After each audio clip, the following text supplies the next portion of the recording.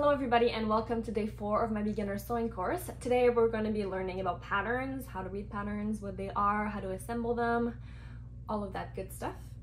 And I have my computer here, so I'm going to be able to show you exactly what I mean. So let's get into it.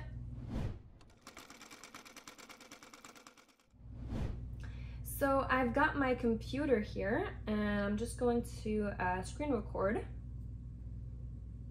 So as you can see here, I have my birthday dress folder opened, and that's my own pattern that I sell on Etsy.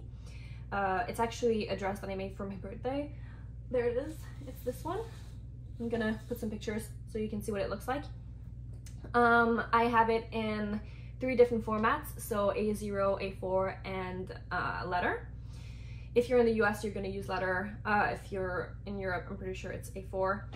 And if you have a big ass printer, you can use A0, but most people at home have a regular home printer. So yeah, you're gonna be using either A4 or letter.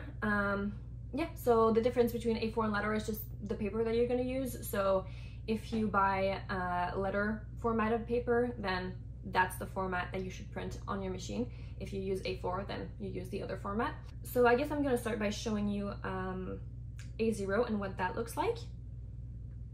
And this is it. As you can see, it's really big and there's no cuts, so you don't have to cut it and tape it. You just print it like that, and then you're ready to put it on your fabric and cut it. So if you look here at the legend at the top right, you can see all the sizes that we have. So there's it goes from size 0 to size 18, and they're all color coded. I also added the seam allowances in there to make it easier. And here you can see it tells you the little arrow here says grain line. We learned what that meant in the last video. If you want a reminder, it's just that when you place your pattern piece on your fabric, it has to be parallel to the selvage.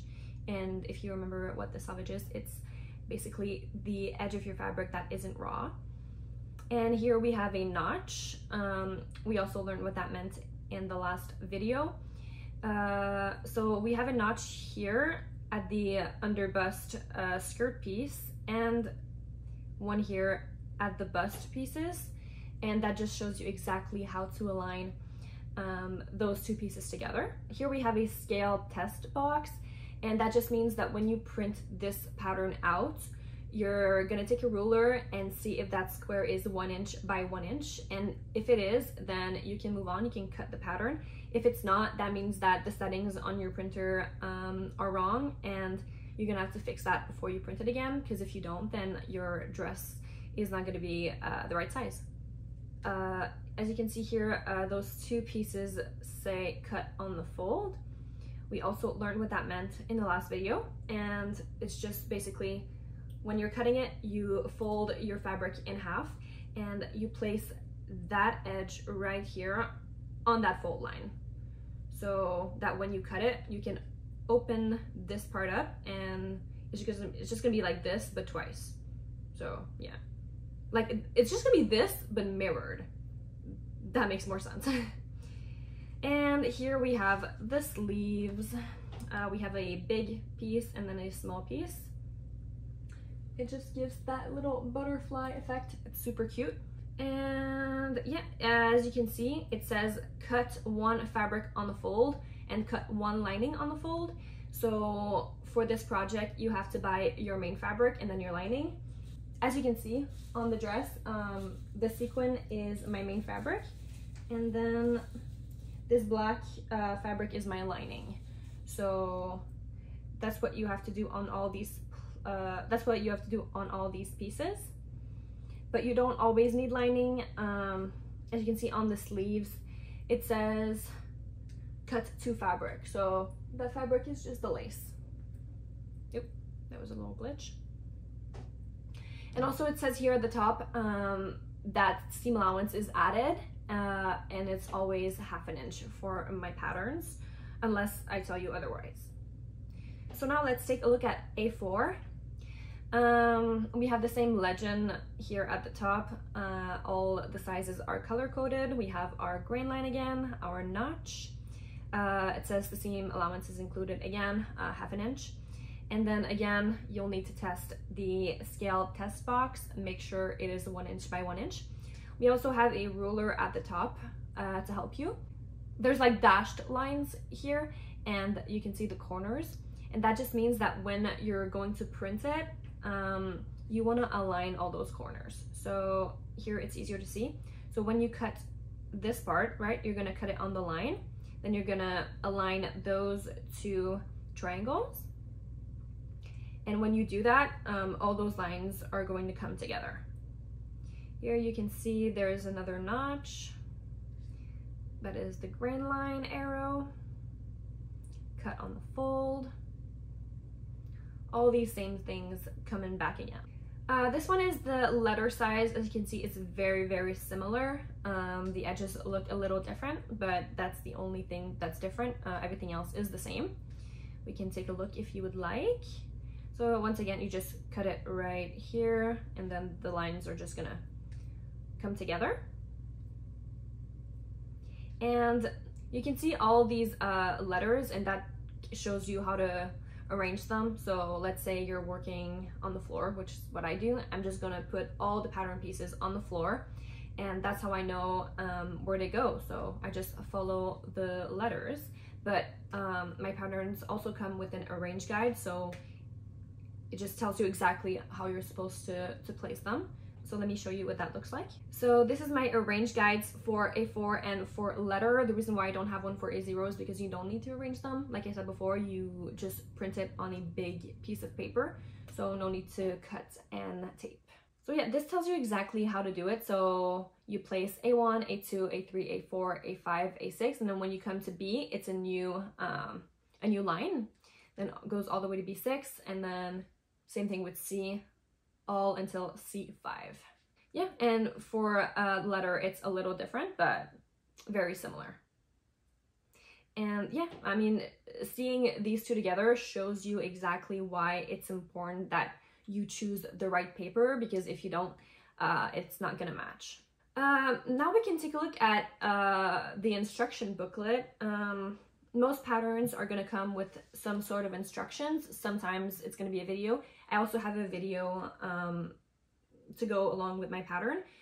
But yeah, some instructions are not going to be very clear. So yeah, sometimes you just got to figure out the most part on your own. So that's why I try to make mine very, very beginner friendly. Here I have my table of content. So we have a shopping list, tips to help you sew, sizing instructions, printing instructions, pattern assembly that I already showed you, cutting instructions, and then sewing instructions. So this is the shopping list. It tells you exactly how much fabric you need. And yeah, so main fabric, lace, and then lining. So yeah, you can just go to your fabric store and buy all of that very easily. So I add tips, but that's because like you're supposed to be working with stretch fabric on this pattern, and that's not always easy. So like these are all tips to help you do that. Sizing instructions. When you're gonna buy a pattern, it's the same thing as like when you're shopping online. You gotta find your sizes, and sometimes that can be difficult. So I'm just explaining here how to take them. You will need a tape measurer. That's my size chart for my pattern, and here are my printing instructions. I'm going to show you how to do that after this. Pattern assembly, you've already seen this. Then cutting instructions, right here I'm telling you exactly how many pieces to cut depending on the pattern piece you're using. So the front, that's 1 piece on the fold and then 1 piece on the lining, so 2. And then for the bust, 2 pieces of main fabric, 2 pieces of lining, so 4. You get the gist. And here I'm telling you little tips on how to cut your fabric. Now we're getting to the sewing instructions. As you can see, there's a lot of words.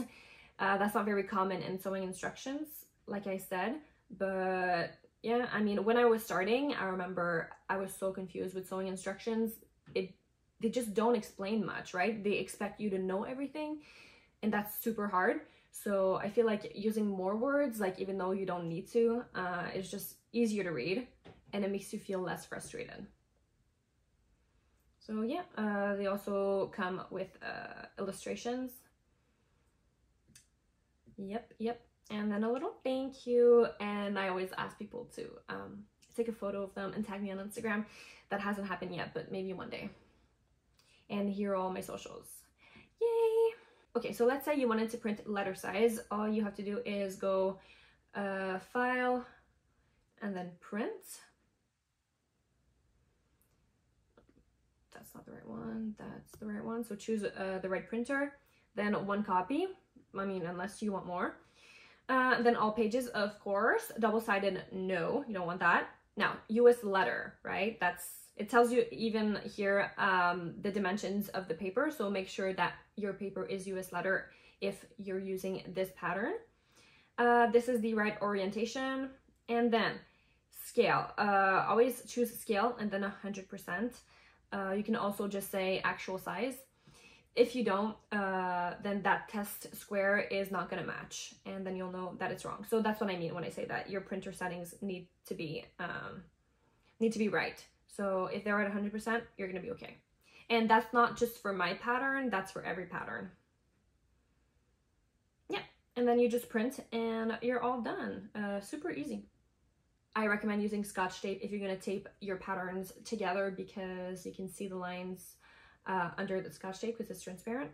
Okay, so now let's get into symbols that you might find on a sewing pattern, how to recognize them and how to know what they mean. So cutting lines are just the lines that you're supposed to cut when you're cutting your pattern.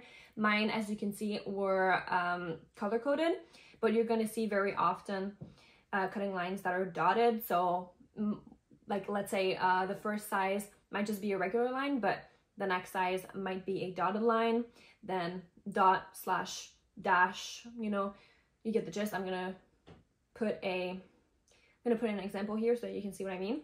And yeah, some patterns actually come with layers, so you can choose only the size that you want and get rid of all the other layers, so all the other sizes. So when you're printing it and cutting it, it's just super easy to just find your own size. Notches, you could see notches on my pattern. They're usually little triangles. Sometimes they are just like a dashed line that's like vertical. And yeah, it's just the matching point.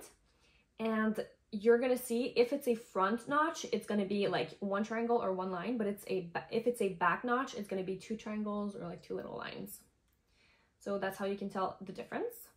Cut on the fold. Now you probably are tired of me saying that. You know what that means. Fold your fabric in two and put the line on the folded edge.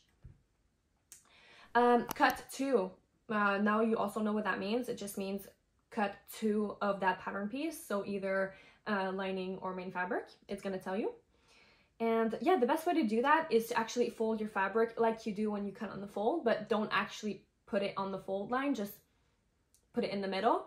Like that, you cut it and there's two pieces, so you don't have to do it twice. Two birds, one stone. The grain line, you know what that means too. The arrow telling you how to place your pattern on your fabric. Following the selvage, they should all face the same direction, so be careful. Bias cut, remember that's two arrows, each parallel to the grain line and the cross grain, and it's at a 45-degree angle. That's the true bias. And yeah, it's just gonna give your garment a nice drape. So if your pattern calls for bias cut, make sure you cut it on the bias or else it's gonna look ugly. Not trying to be rude, but it will. Lengthen and shorten lines. A pattern is usually made for a person that's of average size, but if you're tall, you might want to make the dress longer, and if you're short, you might want to make it shorter. So it'll tell you exactly where to do that. A dart, you're going to see the two dart legs reaching the dart point, usually in dashed lines as well, and it's going to look like a triangle. They just take away excess fabric to adjust to the shape of your body, especially around the waist, bust, and hips. Buttons and buttonholes, there is a symbol for that, and it'll tell you the exact placement on where you're supposed to place them, or else if you do it yourself, it might not be straight unless you use a ruler, but it's always good to follow the pattern. But you can be creative with it if you want. The bust point, I don't see that very often on a pattern, but it's basically where the nipple is supposed to sit. And that's basically it for symbols and patterns. Now you know how to cut them, how to assemble them, how to read them. and hopefully you'll be able to recognize all these new symbols that you just learned. So yeah, what I suggest you do is just write in your Bible all the new symbols and write the description, how to recognize them, and yeah, just keep track of everything you learned. If you would like to see more examples of sewing patterns, but you don't want to pay to see them, you can go on MoodFabrics. They have a lot of free patterns, and yeah, look at the less complex ones, because there are some that are really complex. So just start with the basics and try to recognize all the new symbols, and yeah, that'll be like a little test for you, your homework. So before you move on to the next video, just make sure you're comfortable with all these new terms and that you know what they mean, and you're comfortable with seeing a pattern, understanding what it means, the type of paper you're supposed to use, printer settings, and all that good stuff. But I think you're ready. I have faith. If you're still here, then that means you really want to do this. So I will see you in day 5.